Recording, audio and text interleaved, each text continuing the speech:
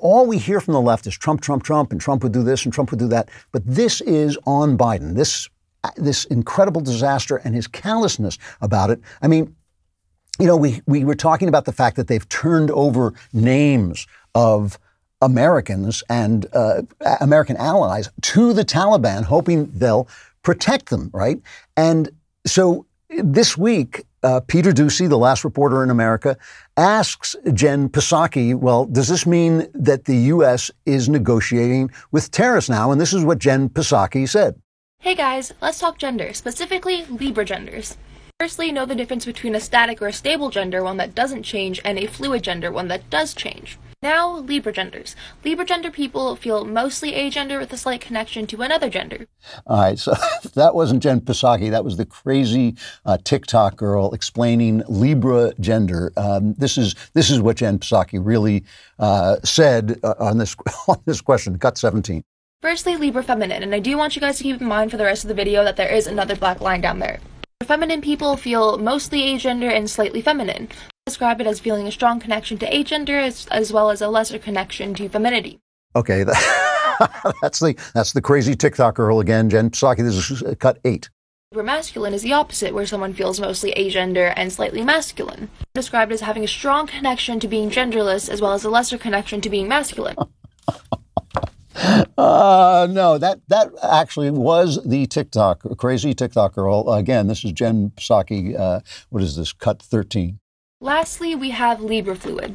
Libra fluid people feel mostly agender with a slight connection to another gender that fluctuates throughout other genders. Stay with me here. They feel a strong connection to being agender and another part of their gender feels fluid. One part will always feel agender, the other part will fluctuate between masculine and feminine.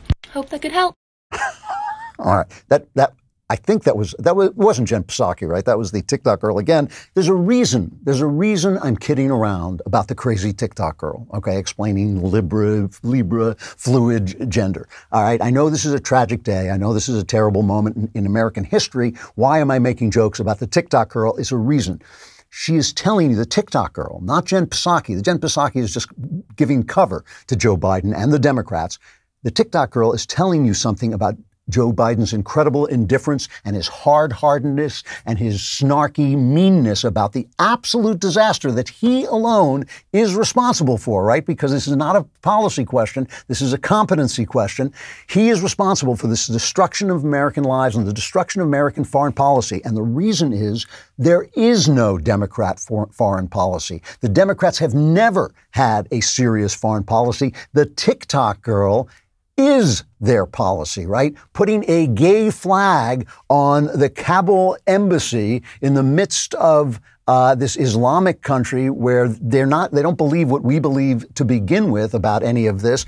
Having a general saying, "Oh, I'm studying critical race theory," was very important. We've got to study the sources of white rage, and having transgender soldiers that we pay for. That's the policy. That's why Nancy Pelosi made a speech recently where while this was going on, while people are throwing their babies over the barbed wire, she said, "Oh, this is a proud, proud day for America and for Democrats." Well, what the hell was she talking about? What's so proud about watching people who you were trying to protect throwing their babies over barbed wire? It was that the House, Nancy Pelosi is the leader, the speaker, they approved a $3.5 trillion blueprint of a budget that would pave the way for a vast expansion of the welfare state, right?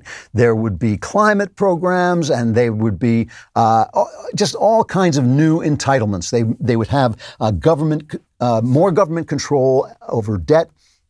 There would be more debt, so there would be more government control, right? There'd be universal pre-kindergarten. That's great, right? Because now you'll have government teachers. Here's your new government teacher. Here she is. Give me the government teacher.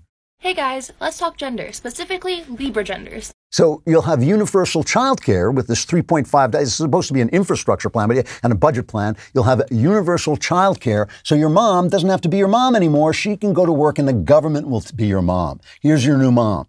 Feminine people feel mostly agender and slightly feminine. And you'll have paid family leave. And of course, you'll have 2 years of community college. So everybody will get to go to a community college with a government teacher. Here's your new professor. Masculine is the opposite, where someone feels mostly agender and slightly masculine. And speaking of a lesser connection to being masculine, they're lowering the age of Medicare in this new budget plan, which will pave the way to universal health plan, so you can have your penis cut off for free.